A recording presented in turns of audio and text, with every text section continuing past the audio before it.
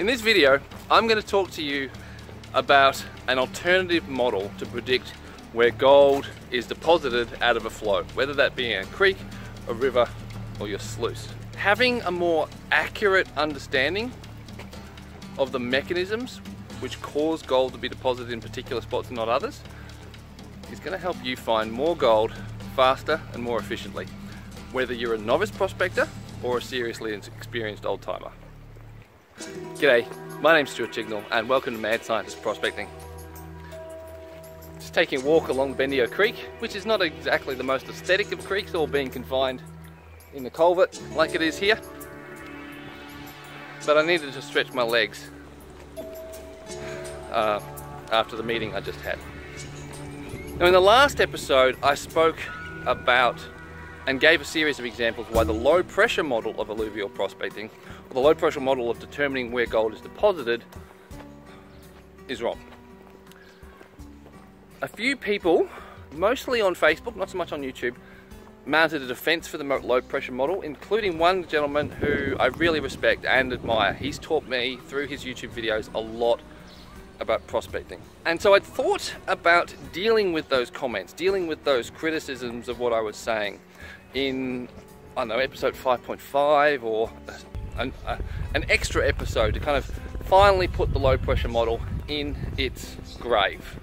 But one of the things that the guys that have been with me from the very start of this series have said is that they want the next bit. They want the next bit of information, and it's been taking me a while to get it out to them. So rather than dealing with those comments from the new arrivals to this series, I'm going to forge ahead and start telling you about the actual mechanism that causes gold to be deposited. But before we do that, I think it's going to be easier for you to understand what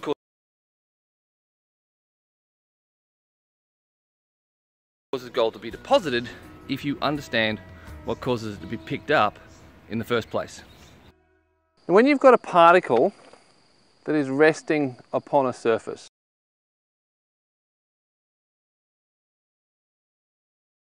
now there's two forces we care about in this situation. There's an action force and there's a reaction force. Pulling this piece of rock down into the center of the ground on this false bedrock surface here is gravity. We know gravity's working, we can check. Yep, gravity's working. So there must be an equal and opposite force that is preventing this particle from going any further. And it must be equal and opposite, because if it was greater, the particle will come back up. Now whenever you've got a surface that is capable of providing that reaction force, the particle won't sink any further. If the particle is resting on a surface that can't produce that reaction force, like say a soft mud or water or air, the particle sinks. Now, you might think that that's stating the bleeding obvious, and well, it is. But the reason I'm doing it is it's very important that you think about the forces and the reaction forces that are involved. It's only by understanding those that you can really get your head around what's happening with the gold. Because nothing happens unless a force makes it happen, and nothing stops unless a force makes it stop. Now, as the water begins to flow, two more action forces come into bear and one reaction force. Now the first of those action forces from the water flowing past the particle is the impulse force. That's the water smacking into the particle. The magnitude of that force is determined by the velocity of the water, the direct surface that is impacted on the particle. Hey, whoa, whoa, whoa, whoa.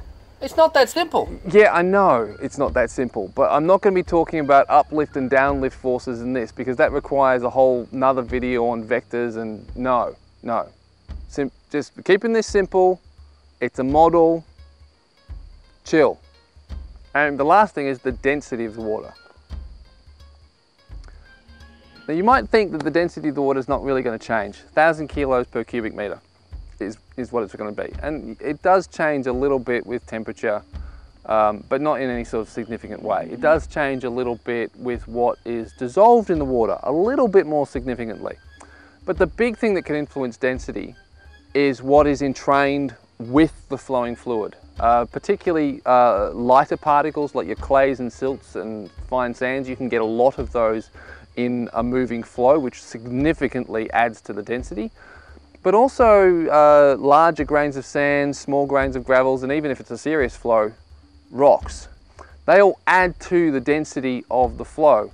And especially in the case of a rock, if a rock's channeling down the flow and it goes smack into a particle, well then it's not so much the density of the fluid that is providing the impulse force, but the density of the rock on rock contact, or rock on whatever contact. Yeah, except that's not right. When you're talking about the impulse force that is applied to a particle by a fluid, then the density of the fluid is important, because you're not dealing with a discrete amount. You're talking about an interaction between surface areas. But when you're talking about a significant particle that is entrained within a flow, density isn't important. What is important is the velocity of the particle, the total mass of the particle. Because density is a derived attribute, it's not a fundamental attribute. That is an important distinction, which we'll get to later. The second force, the second action force, is friction. It's the friction of the water moving, not directly impacting the particle, but moving past it. Now the magnitude of that force is dependent upon the velocity. The velocity is the biggest factor because, as we've talked about in previous episodes, friction in fluids is proportional to the square of the velocity. Increase the velocity a little bit, you're going to increase the friction a lot. But it's also dependent upon the surface area that is in contact with the flowing water. The roughness of the particle plays a big part. With the rougher the particle, the more friction. Whoa. No, it's not that simple. With very rough surfaces, especially rough surfaces with a high velocity flow, we get that situation we've talked about in previous episodes where you get high velocity flow scooting past low velocity flow behind the obstruction. In this case, the obstruction is the roughness of the surface.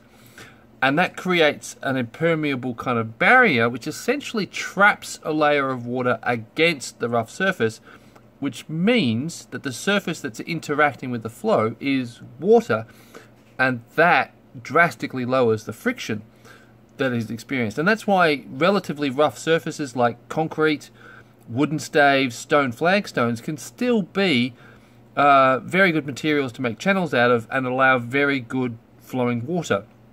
It's because of that sort of, low friction layer that gets set up. Yeah, but did we need to cover that like now? No. All right, where was I? Friction. Oh, viscosity. But viscosity barely changes at all with temperature or indeed with anything else. It's pretty much, for our purposes, constant. Au contraire, the viscosity of the water barely changes. But if you start getting a whole stack of particles entrained within the flow, the viscosity can increase dramatically. And those of you who've got a bit of experience with recirculating high bankers and recirculating sluices, you would have seen this. You would have seen that once you've been running your equipment for a while and that water's gone through your sluice, a bunch of times, and you've put a bunch of material through, that it starts to get very soupy. And that is because of all the added viscosity that the clays and the silts in particular add to the fluid. And that's an important piece of information to know, because if the friction is increased that is moving the particles through, that means that gold is less likely to drop out of the flow when the viscosity is increased, which it's going to be increased if you've been recirculating your fluid for quite a while. So bear that in mind. Now, opposing these two forces is the reaction force, because there's always a reaction force. And again, that is friction, but it's the friction between the particle and the surface it's resting upon. Again, that's dependent upon the roughness. And if the roughness of the particle and the surface it's resting on are complementary, that can dramatically increase the friction, because you get the next major component in what determines the magnitude of the reaction force, which is the surface area of the area of direct contact between the two surfaces, between the particle and the surface it's resting upon. As that gets larger, you get more friction. The next thing it's dependent upon is gravity, and the last thing is the total mass of the particle. Those are the things that determine how big the friction force is holding the particle in place. Now, when the reaction forces increase and they take the system out of equilibrium so that the reaction force becomes less than the action forces, that's when the particle moves and it takes off down the stream. When the reaction force gets larger than the action forces, that's when the particle comes out of flow. He's being controversial again, because did you notice he didn't mention density? Yeah, as if saying that gold doesn't collect in low pressure zones wasn't controversial enough. Yeah, it's not, actually doesn't have anything to do with density either. Density is a derived attribute. It's not a fundamental attribute, and that'll be clearer as we go on further. Once the particle starts moving, it starts accelerating. As soon as it starts accelerating, its velocity is increasing, and that means that the velocity differential between the particle and the flowing fluid, water, goes down. And since the magnitude of those action forces is not dependent on the velocity of the fluid, it's dependent upon the velocity differential between the fluid and the particle. But while the action force goes drastically down, the reaction force almost disappears. Because once the particle's moving, it essentially loses contact with the bed, with the surface on which it's resting. If it loses contact with that surface, then there is no friction with it. Now, in high flowing water, when you've got very, very violent flow, very turbulent flow, that particle, once it's up and liberated from the surface, is going to be tossed around all over the place. In extremely violent turbulent flow, gold is not traveling down the bottom in a layer trundling along the bottom. It is tossed every which way, just like the big boulders are, the logs and everything else, in fully turbulent flow. And that's because fully turbulent flow is mixing flow, and when you have mixing flow, everything gets mixed.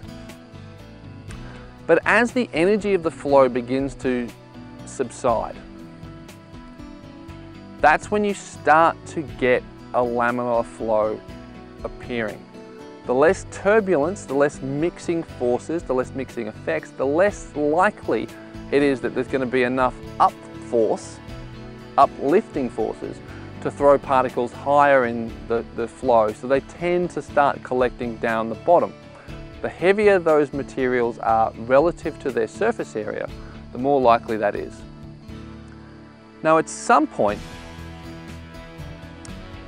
the energy in the flow is going to diminish, that the particles start touching the surface of the channel through which they're moving. And at that point, there's a chance for a reaction force to be created and to maybe stop a particle, but not really.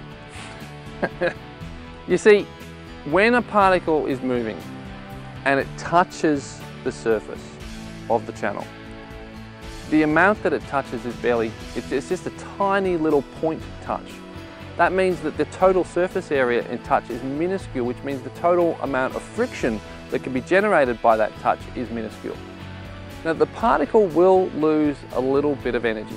Not much, but a little bit. But as soon as it loses contact, and it's almost certainly going to lose contact because of its inertia, which will keep it moving, it re-enters the flow and begins to be re-accelerated back up to that terminal velocity. So touching a hard surface very, very rarely results in a particle being trapped. It's almost, it just basically, you can almost say it just doesn't, you can almost just say it doesn't happen. Yep, that's pretty much right. Yep, that's fair. So what causes particles to come out of the flow is what we'll be talking about in the next episode. I've been working to a strategy that it's better to get these videos out rather than to get them better. Things that are going on in life, it's just crazy. And if I didn't publish this video now, then I probably wouldn't be able to get it done until the end of next week sometime. And so I think it's better to get this one done here, and then it's done, and then the pressure's off me for a little bit, and I can concentrate on getting the next bit done really, really well. Because the next bit is where it's starting to get complicated. The next bit is where we're putting all this information together to actually talk about what happens and how we can use that to find more gold. Hope you've enjoyed this video. As always, I'm open for questions. I'm happy to have the discussion. For those of you who've been questioning, questioning as in, what's the right word? It's not criticizing, although it is criticism. Doubting, maybe. Doubting the veracity of what I've been saying. You still haven't got enough information to really cast full judgment. Hopefully by the end of the next video, the picture will be clearer. So stay tuned for that. If you don't want to miss it, make sure you subscribe and hit the bell notification, and I'll catch you guys real soon.